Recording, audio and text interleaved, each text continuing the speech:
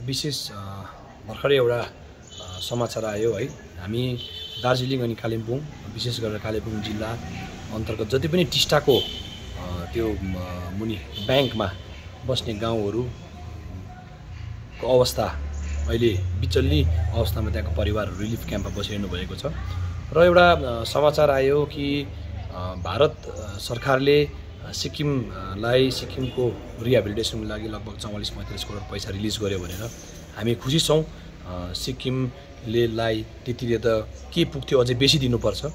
र सँगसँगै एउटा कुरा आश्चर्य पनि लाग्यो, हामीलाई भान भयो कि दार्जिलिङ अनि कालिम्पोङ भारतमा छ कि वा अन्य कता छ कि भारत सरकारको नजरमा, त्यो चाहिँ यहाँबाट प्रश्न गर्न मन लाग्यो। किनभने यो थाहा हुनुपर्ने हो सरकारलाई कि जबसम्म कालिम्पोङको जति पनि टिस्टाको किनारमा रहेको जति पनि ड्यामेजेस छ, चाहे त्यो किलोमिटर बाटोहरू जति बगाएर लगेको छ, त्यहाँको जुन चाहिँ रिहेबिलिटेसन जबसम्म कालिम्पोङ जिल्लामा हुँदैन तबसम्म सिक्किम कट अफै रहन्छ। यो चाहिँ रियालिटी हो। किनभने जबसम्म त्यो तलको नेसनल हाइवे को रिपेयरिङ हुँदैन, जबसम्म टिस्टाको त्यो बाटोहरू बनिँदैन, जबसम्म रङ्फूको पुग्ने अवस्थामा त्यो बाटोहरू बनिँदैन तबसम्म सिक्किम कट अफै रहन्छ है। अनि जति पनि अल्टरनेटिभ बाटोहरू छ, चाहे पेदोङ भएर होस्, चाहे तपाईँको अन्य क्षेत्रहरू भएर होस्, सबै काहीँ न काहीँ बाटोहरू चुडिएको छ यो आपदाले गर्दा। र जबसम्म त्यो रिपेयरिङ हुँदैन तबसम्म जुन चाहिँ एउटा स्ट्राटेजिक स्टेट छ सिक्किम है,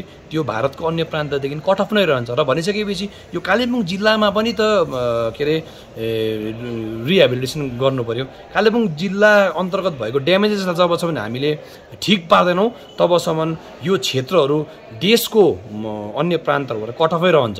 यो चाहिँ देशको सरकारलाई थाहा हुनुपर्ने। र त्यसले गर्दाखेरि म चाहन्छु है, भारत सरकारले ठिक प्रकारले है यो रिहेबिलिटेसनमा चाहिँ राजनीतिकरण नगरेर, को आफ्नो को अर्का नगरेर, नेसन फर्स्टको जुन चाहिँ नारा दिने सरकारले चाहिँ मलाई लाग्छ नेसन फर्स्टकै नारा दिएर दार्जिलिङ अनि कालिम्पोङलाई पनि सानी आमाको व्यवहार नगरेर यहाँको निम्ति पनि केही फन्ड छिट्टो अलटमेन्ट गर्छ। अनि यहाँको सांसदलाई हामी आह्वान गर्न चाहन्छौँ, तपाईँ टिस्टामा यहाँ लोकल लेभलमा फर्स्ट ह्यान्ड रिलिफ त हामी सम्हाल्छौँ, जिटिएर सम्हालिरहेको छ, तपाईँ दिल्ली जानुहोस् अनि मन्त्रालयतिर गएर झट्टभन्दा रिलिफ लिएर आउनुहोस्। यो चाहिँ तपाईँलाई म यहाँबाट अपिल गर्न चाहन्छु। अनि भारत सरकारले फेरि पनि होइन दिनु सक्दैन भने भनिदियोस् दार्जिलिङ कालिम्पोङ भारतको अङ्ग होइन भनेर।